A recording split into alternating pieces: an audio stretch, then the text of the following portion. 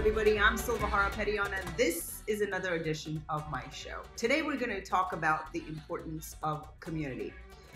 It is more evident today, after experiencing pandemic, stay-home orders, isolation, how important family and community is in our lives.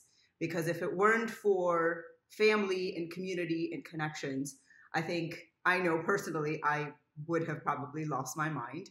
And speaking to so many of my friends and family members, it is true for them that the fact that we have been able to stay in touch, even via phone, even through digital connections and virtually, it is what has kept us, most of us, really focused on being healthy and happy, somewhat happy during these trying times.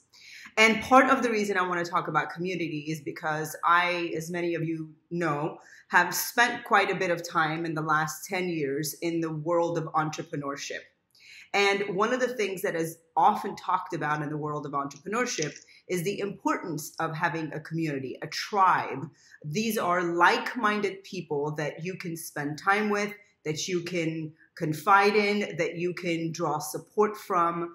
And every single entrepreneur or every single person who's creating a brand is looking for their tribe and looking for their community, the like-minded people that they can interact with, whether online or in person, now with the pandemic virtually.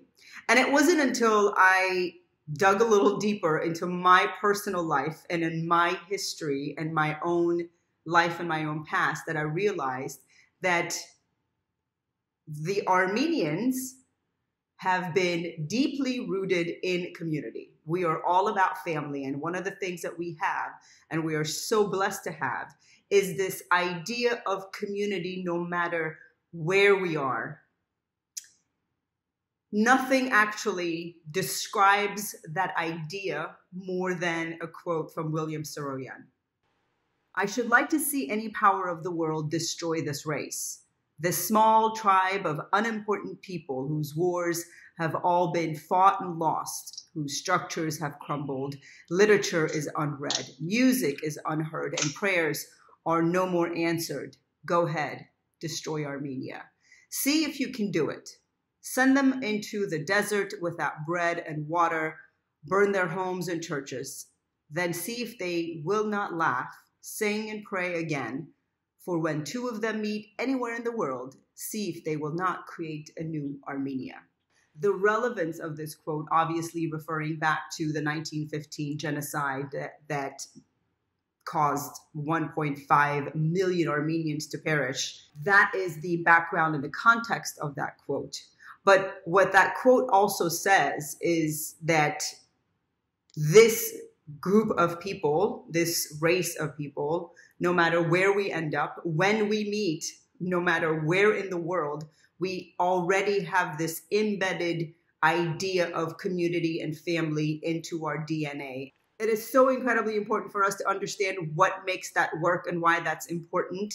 And one of the people who is at the forefront of nurturing this idea of community within the organizations and also among young people, particularly Armenians, in Los Angeles is my great friend, Silvana Vartanyan. Thank you for joining us. She is a powerhouse because guess what? She's a mother of 3 young men. And we know being a mom is the hardest job on the planet. So my hat's already off to you. And she is incredibly active in the community. And 4 years ago, she started an organization called Neruch, and through the Western Diocese of the Armenian Church. And if I'm getting this wrong, please correct me, Silvana.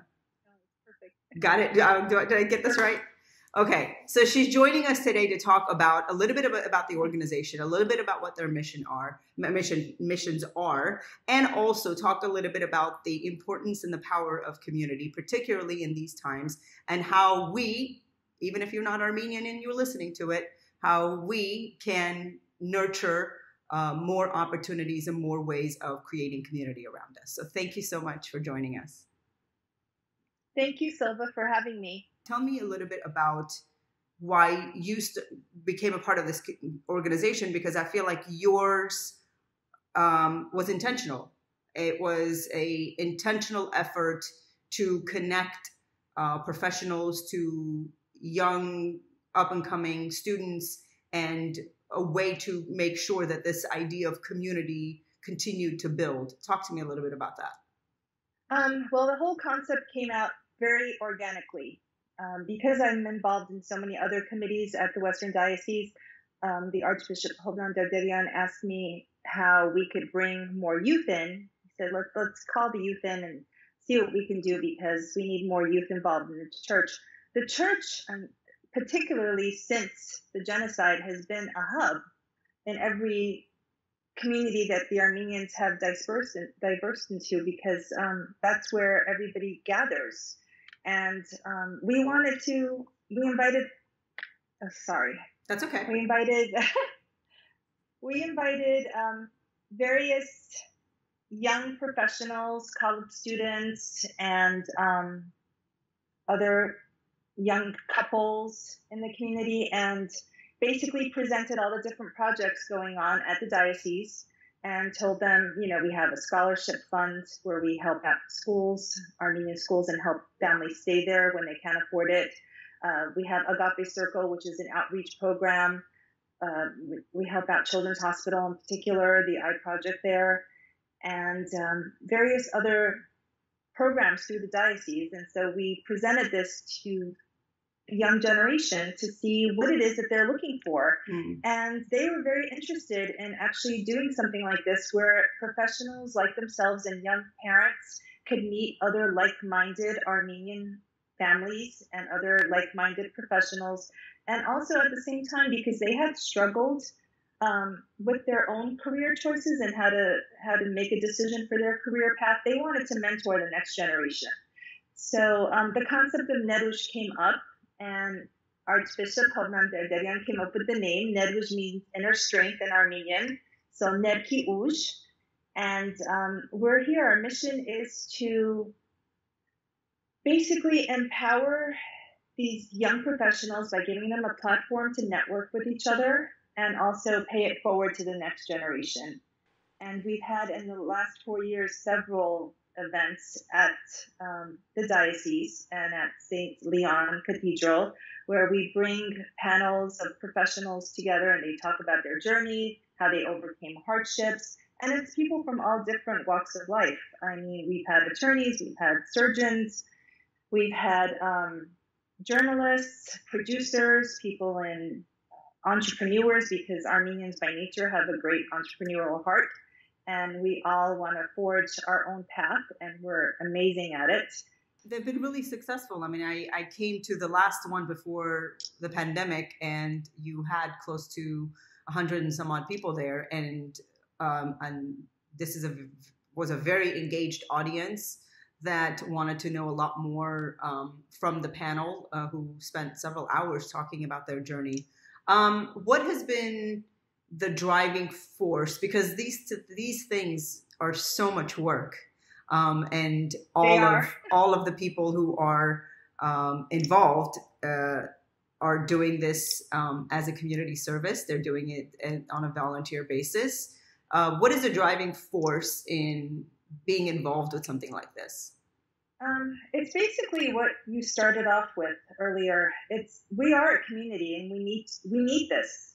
And there's so many Armenians in Los Angeles, but it seems that even though there's so many of us, and most of the kids do go to Armenian school, and they do have that connection, or they go to Scouts and other sporting events that Armenians host, there isn't anything afterwards. Like, there isn't that unity to help in that networking, and we all need that, because we are entrepreneurial by nature. So many of the next generation is going to start their own business, and they need somebody in marketing to help them market that business. They need an accountant to help keep their books in line. They need maybe a real estate agent to help them find a brick and mortar place to actually have their business. So what better way to do it than keep it in the community and empower each other and make us better versions of ourselves working together. Yeah. So it's important. Then these kids, they don't get to meet each other because once they start working somewhere, it's very hard for them to make new friends and stay within the community and kind of help the community grow into a stronger force that would actually benefit our own country and America. I mean, this only makes, if our communities are all strong individually, then that only makes our country even stronger, because that's what this country is about. Everybody came in as an immigrant for the dream, so why not have that dream? Right. And if collectively, as a community, we're working for this dream, we will go a lot further than if we individually were working on this dream. And that is something that has been discovered through, which is why, building a community and building a tribe is such an important element to a lot of different, ideas and entrepreneurial programs and that I have been a part of. And I actually, truthfully didn't really connect the dots of the power of community and its benefits of that until, much later on in life, where I was like, why are these people trying to build community? I keep talking about family and community and tribes. Yeah. And I just took that for granted, that I always have had that. I've never felt the need to have to build that. Even when I, moved from Los Angeles to Oklahoma, I still found, I never felt lonely and alone because I found an Armenian church. When I moved to Texas, I found an Armenian church. It almost is embedded that you already have a built-in community no matter where you go. And it is an unspoken, understood acceptance of whoever it is that comes in. Sure. This is something that I've had my entire life. It's been available to me. I had a full built-in community when I moved to Detroit. A huge Armenian population and a huge support system, even though I was there by myself. So I wanted to talk about the importance of that because, one, I now value it in a very different way. And two, I want to talk about, for those who are listening, who are not Armenian, who don't understand what we're talking about, there are some things about having that rooted in your life and in your family and in your DNA that is second nature, and people want to replicate that. Do you think we can dig a little bit deeper into what makes that work and why it's so effective within our culture? I'll share one of the things that comes to me when I think about what it takes to build a community and how to sustain it. Is it, everyone seems to have the same core values. Yeah.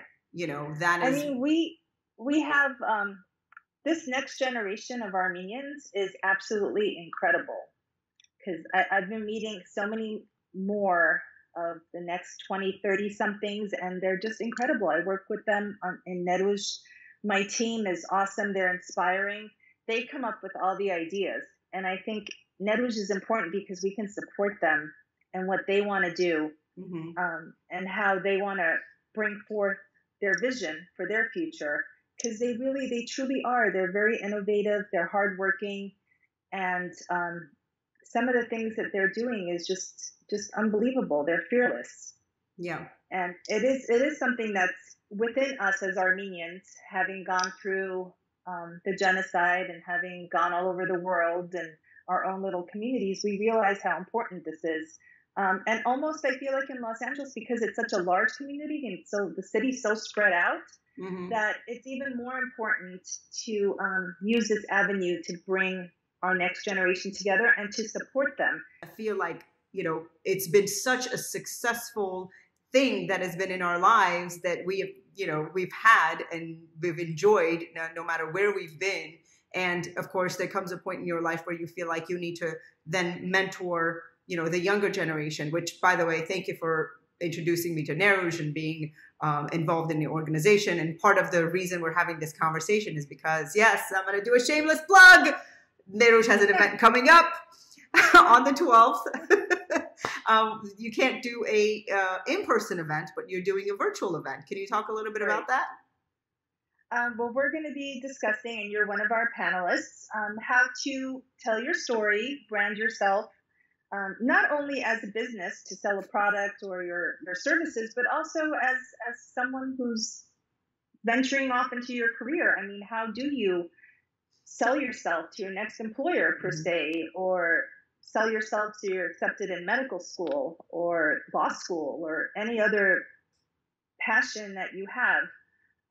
So it'll be interesting, and I hope like people can join us and they can sign up on our Facebook page. There is a link to sign up, so you get the tell us a little bit about when the event is and how this event will be held. It's on September 12th, correct? Right. It is It's via Zoom? 10 in the morning, via Zoom. And it's at 10 in the morning. We picked that time because we've also partnered with some students at the American University of Armenia. So it'll be Saturday evening in Armenia, and they can join in as well. We're trying to bridge that gap between us and Armenia. So they're all innovative and they have the same needs that we have here. And so we're trying to be a bridge for Armenians here and Armenians in Armenia, young professionals, emerging professionals, college students, for them to have an avenue to learn more and to be, to have the support. That's great. So I have a question for you. I have a wide array of listenership, not just Armenians. There's a lot of people who listen, not only watch these videos, but also listen to the podcast. Is this exclusive to Armenians? I don't think so. I don't think so at all. I mean, Armenians, by nature, we're warm, hospitable people, and any country that we've moved to, we've managed to have a wide array of friends from all sorts of backgrounds. We love learning, we love interacting, we love trying different foods. So I think by Armenians bettering ourselves as a community, I think it's just going to spread out and help other communities. So by all means, like, everyone's welcome to listen and benefit from this, because that's what Armenians are about by nature. We're just very friendly, hospitable people. And for those of you who don't know about the Armenian culture, I'm sure you can probably Google it. There is an Armenian community in Lebanon and Syria, where, of course, Armenians. There are Armenians from Armenia. There are Armenians in Iran, which is where I'm from. There's Armenians in South America. There's Armenians in Africa. There's Armenians in there's Armenians everywhere around the world. And we have been able to hold on to our culture, but also integrate within other communities and other cultures. So we all have a little bit of somewhere else in us, no matter where we're from, right? So obviously, I listen to Persian music. I eat a lot of Persian food. I have a lot of Persian friends. I understand Persian. And, part of this podcast actually, and this show gets aired on the Persian radio station. So, there's that connection, because I feel like no matter where we're from, we're all sort of melded and molded into who we are. But I wanted to make sure that our listeners know that if you are looking for something to attend, you are welcome as well. You are not excluded. Absolutely. This is not just about the Armenian event, but also an opportunity for you to maybe learn a little bit about what's happening and about the culture and about who we are and how we actually build a community and help sustain a community. And this was a topic that is actually a lot more significant and important, particularly in these times when we are in the middle of a pandemic. Now, bringing that back into the focus here, how has community helped you sort of manage through these times? Oh, it's kept me going for sure, because I'm involved in these groups. We still have meetings. We're doing fundraising. We just finalized a meeting to help out families at one of the Armenian schools in Pasadena, because I'm part of the scholarship fund in the Archbishop's name. So it's kept me going to I feel like I have some sort of normalcy in my life because of my community. Thank you for being part of my community. I really do appreciate that. You're one of the first people that I connected with in Los Angeles on this last go round. And we had been talking about a lot of really great in-person plans until the pandemic decided to interrupt. But thank you for staying in touch and, making me feel like I too have a community, obviously, and that's really important. We hope you got some really great takeaways from this conversation. We hope to see you at the event on September 12th. And we're going to be continuing this conversation with Michael coming up on the next segment. We'll be right back.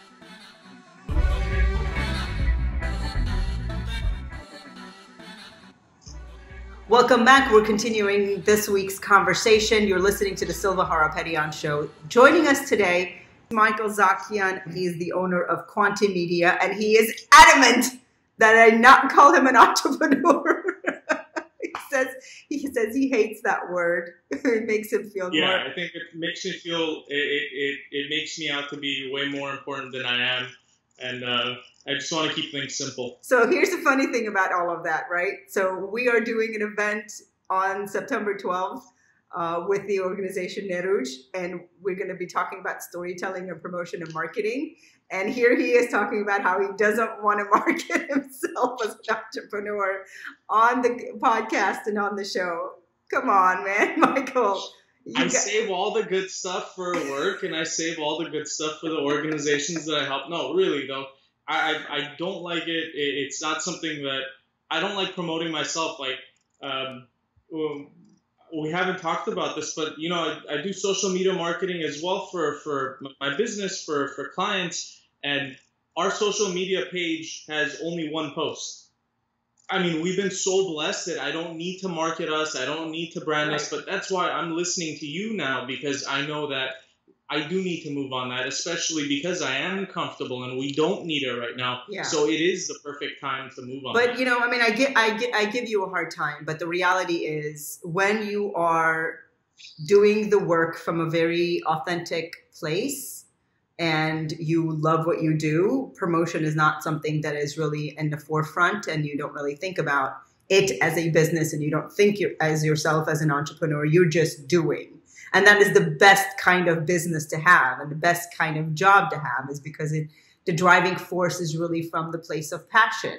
And I commend you for that. And that's, I'm giving you a hard time, but there aren't a lot of people who can do and say what you're doing and still be quite successful at it. So, but what I love about what you do is that it's not just about what you do at work. You're also a board member at Neruj.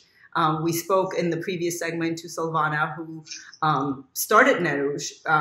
One of the things that we talked about, and I think one of the reasons I really wanted to have this segment, was not necessarily the organization itself, but the idea of community that the organization represents. And being a young, I'm going to use the word, close your ears, entrepreneur, and business owner who happens to be of Armenian descent, who happens to live in Los Angeles, that is kind of the epicenter of the Armenian community. I don't know about you, but for a long, long time, I took this idea of having a built-in community for granted.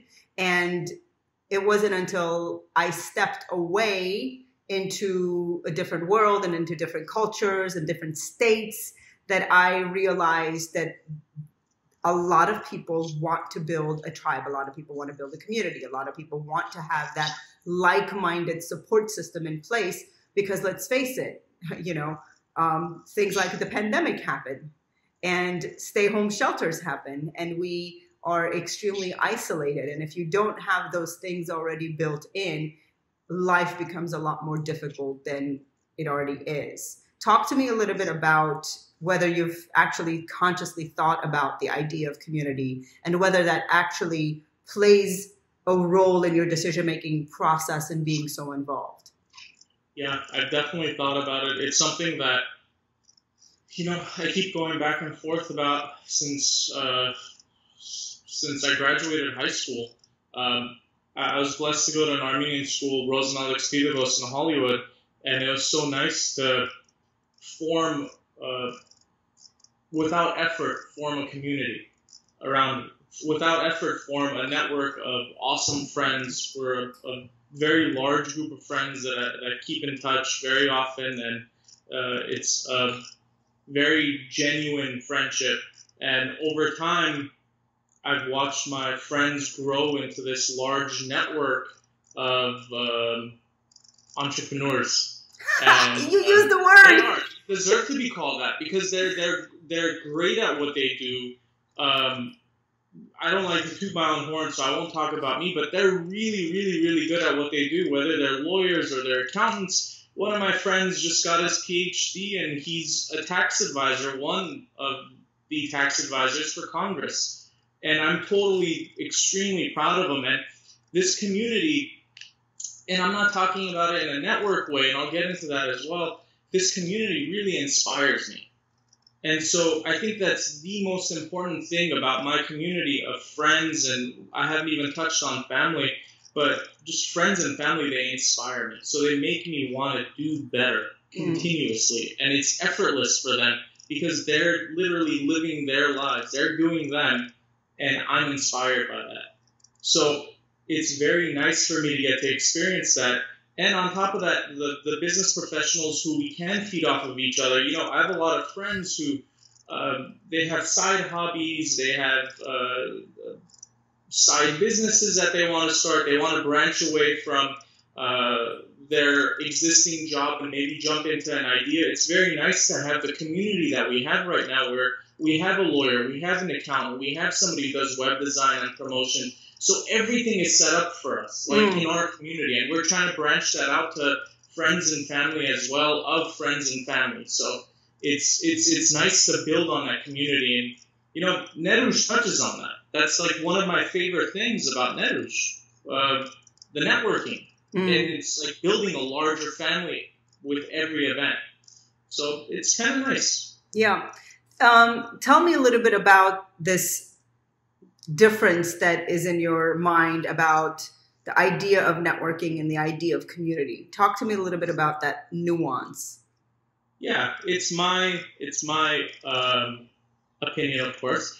So I differentiate both of them. Whenever you first mentioned community, I immediately thought of friends and family as a support system. Because especially now with the pandemic, we need it. We're not able to see everybody. We're not able to go to the larger parties. For the most part, a lot of us are still staying in. We're not able to go to those things, and we're not able to be social. So it's so nice to have a group of friends, your community, and that includes family as well, to be in constant contact with. It almost keeps normalcy during this crazy time. It keeps everything going, and I differentiate that from networking because I associate networking with business. Like, that's a very businessy word. We have networking events so we could pass out business cards and share emails and phone numbers, but you know, it's developed into a little bit of both. Yeah, you know, building a community is one thing. Sustaining a community is a whole other thing. What do you think that we as Armenians do so well that helps us sustain a community and become a community wherever we go? And every time I think about this, I think about the Soroyan comment of, you know, put two Armenians anywhere in the world and you've got yourself a new Armenia, right? And that is so incredibly true, and it's been true in my life. And literally, no matter where I've been and where I've ended up, there's always been a built-in community already, and I've already automatically been welcome into that. So I've experienced that firsthand. What do you think we do right that helps sustain that over generations? Sharing and caring. I really think that's a big thing. I always, the smaller picture of it, not the larger picture of it, the smaller picture of it for me is breaking bread. Really, for me, it's a huge thing. That builds community and that expands community. You invite somebody to your house, to whatever it is. You break bread with somebody, no matter if they're Armenian or not, they're likely going to be an addition to your community after a few times. But what I've experienced is how sharing my community is, how caring my community is, and that includes how supportive they are. And I think those are the most important factors for me. I think that's what helps keep it going effortlessly. You don't have to be, you know, I thought about this a lot, and I thought about the formula. I always try to break down stuff into formula. I always try to look at stuff like data and break it down and try to really see if I could recreate that formula, have the perfect formula for every scenario. I can in this. I cannot. It just comes with time and support. And well, I actually have a theory I'd like to bounce off of you and see how much you agree. I think this is true, particularly not just for Armenians, but I think this is true for a lot of different regions, but more so, I'm trying to be politically correct here, but maybe I should just remember that this is my own show and I can say whatever I want. I'm going to have to bleep this out, but whatever. Right. So here it goes. Right. It's true in some communities more than others, okay? So in the Armenian community, it's true. In the Middle Eastern communities, it's true. It's more culturally family-oriented communities that function on the idea of a we rather than an I. Yes. So those communities tend to do better because it is all about how could we collectively be better? How could we collectively do better? How could we collectively raise each other up, right? So I think those communities, and I say that family-oriented communities because automatically when you're a child and you grow up in that kind of an environment, you're already programmed to think in terms of we. And therefore, even when, for example, I was all by myself in a city where I didn't know anyone, my group of peers became my family and my group of peers became my community. And the way I used to actually make that happen is I used to have dinner parties at my house. Going back to you breaking bread, right? Making food to be the thing that connects us, that brings us together and is all about the we and not about just it's the I. Primal. Right? Yeah, agreed. So I think the other thing that has become clear during this pandemic and during challenging times where we all sort of find ourselves sort of fighting the same fight in maybe a rare variation of that fight, it makes us feel like a we, which is why the phrase, we are in this together. How many times have you heard that from the beginning of the pandemic? We are, right? Like nice. This is all of us at the same place at the same time. It has created this community struggle of we're all fighting this thing together. So exactly. Every single one of us matters in this fight. Right.